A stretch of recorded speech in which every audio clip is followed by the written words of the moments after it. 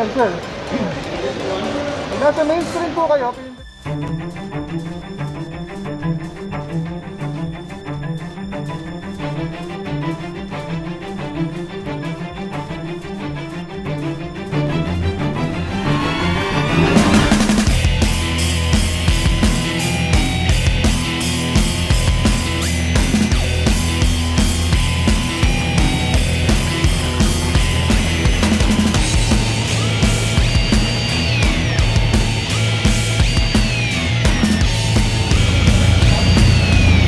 Hello God, mga dayang. Welcome back to my YouTube channel, Totit TV. If you are new to this channel, don't forget to subscribe and like and make comments na rin, and don't forget to click that notification bell.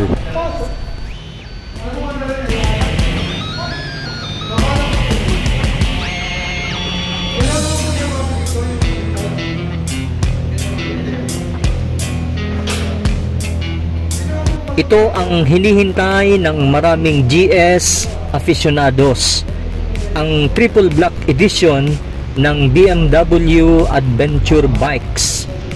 Ako rin, interesadong makita ang 2021 model nito. Ito ang bagong labas nila ngayon matapos ang ilang taon nang una silang nagpalabas ng ganitong edisyon.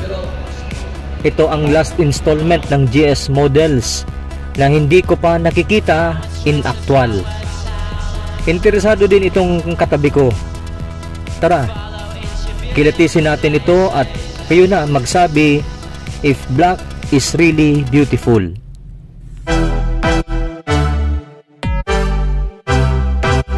Yes, yun lang po tayo. Connection, Bluetooth connectivity po, pwede nyo connect yung cellphone ninyo or yung inyong mga talk-talk or Sena. Sa display, ito pong display, ito pong status time content, ito po yung mga yan, sir. Pag nasa main screen po kayo, pinindot nyo yung menu up naman. ESA. Babago-bago po siya. I'm not sure yet. I think we do not have like that, sir.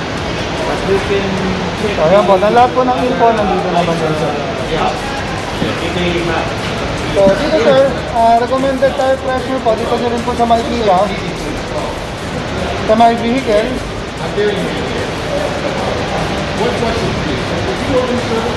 36.8 po dapat sa harap, 42.6 po sa likod.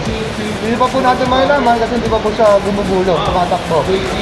Pag tumakbo, lalabas po dito yung actual PSI po. When I come here and have my annual service done and can I bring it and have you installed today for that third? So yan, yun lang po yung pag-control ng ating TFT display. So sir, sa suspension naman po, ito po yung suspension switch po natin. So ito po, pag pinindot ninyo, makikita na po ninyo road and auto. Ngayon sir, pag pinindot nyo po, lalabas yan. Mas pag hindi nyo po siyang pindutin po ulit. Road or dynamic? Road, soft, dynamic, hard. So yan po yung suspension setting po natin. Ito sir, ito naman ina-adjust natin. Kailangan po maandar ang makina. Pag pinress ko po ng isa, ilang press ko, maximum. Ito po sir yung tumataas po yung motor. Yung motor. Umaangat po siya. So ngayon po, pag ganyan, mataas po yung motor, mahirapan po kayo. Pag ganyan, set nyo lang po sa minimum. So pag minimum po, tignan nyo po yung suspension sa ilalim. Gumagalaw po. Ano ba? Makita ko sa inyo. Pag nakana, ano ba?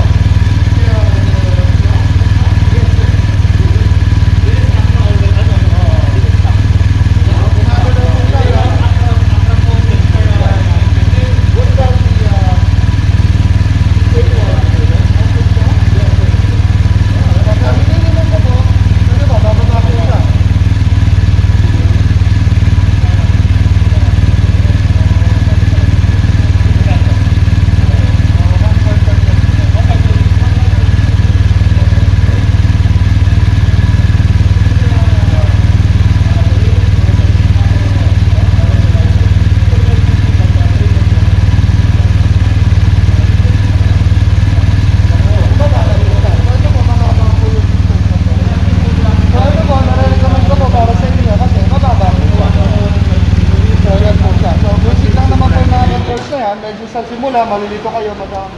Ito naman na po ang inyong adjustment. Naka-low na po tayo dito. Naka-low na rin po tayo dito. Pag binaliktad nyo po yan, high. Pag binaliktad nyo po ito, high din po siya. Yung marking naman po, H is high.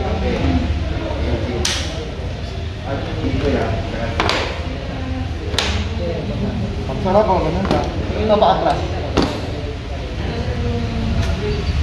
So yan po, ingatan nyo lang po ito sir ha, kasi ito po pag nawala, hindi mahal po magpagawa po nito ulit, 19,000 po ito. Yan po, may battery po siya.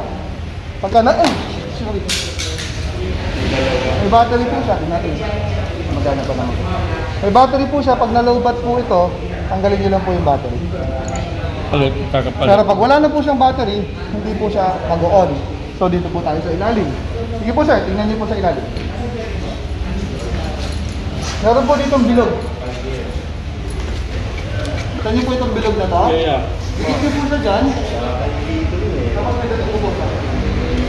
Mag-on na po siya. Didikit lang. Tapos susi. Ikit niyo po dito. Diba, pag hindi ko po yung dinikit, dito ko lang siya nilagay, hindi po nakabigyan, hindi po yung mag-on. Kaya po nakabigyan siya. Para po mag-on.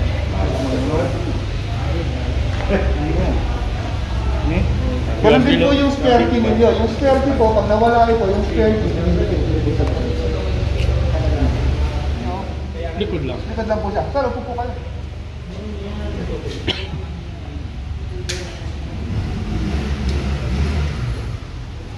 Sakay niyo po yung motor. Taas niyo po yung side stand. Taas niyo po yung side stand. Paanda rin po niyo. Pindot pa. Pindot pa. Tulak niyo po sa kakabin mo. Kaya po, no?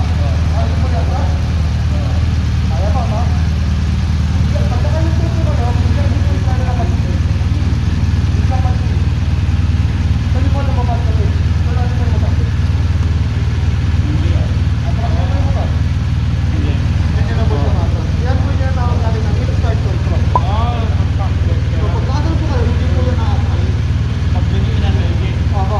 Hindi na po motor, ranting. Tapos, pagalis na lang. Pagalis mo. Pag pinaandar niyo po yung motor, automatic i-release po yan.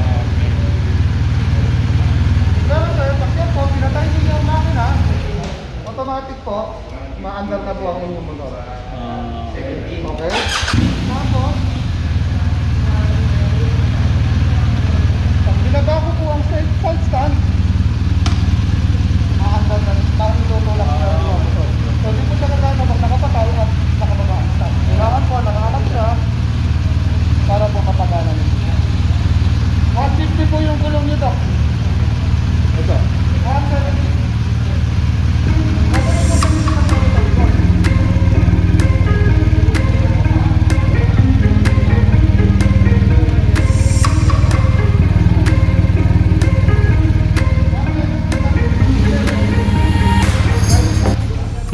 Mga dayang, sa wakas, nakumpleto na rin natin na makita in actual ang mga bagong edisyon ng BMW GS R1250 mula sa HP, yung Rallye, yung 40th edition, kasama na rin yung exclusive at ito nga pong triple black.